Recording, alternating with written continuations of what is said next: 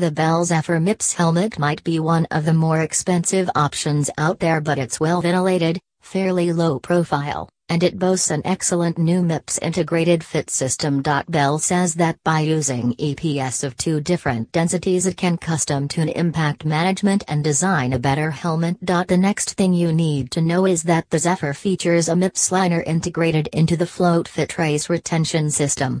Sorry for the jargon, I'll explain it. The float fit trace system is the bit of the helmet you can adjust to change the fit. You get 3 points of adjustment, a clicky dial at the rear, 22 mm of up-down movement of the cradle at the back of your head, and you can also alter the lateral position of each of the 2 occipital pads, at the rear, independently, so you can have the pad on the right positioned further out than the pad on the left, for example, if that better suits the shape of your head. The lighter-weight straps sit flat against your face and neck thanks to Bell's Tri-Glide dividers. I really like them. Twisted straps are the devil's work.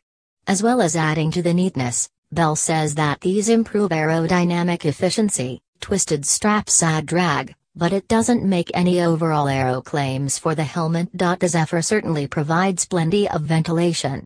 View the frontal profile of the helmet and the vents take up a king-sized amount of space. The air that comes in is channeled over the top of your head to keep you feeling cool most of the time. This is a very airy helmet.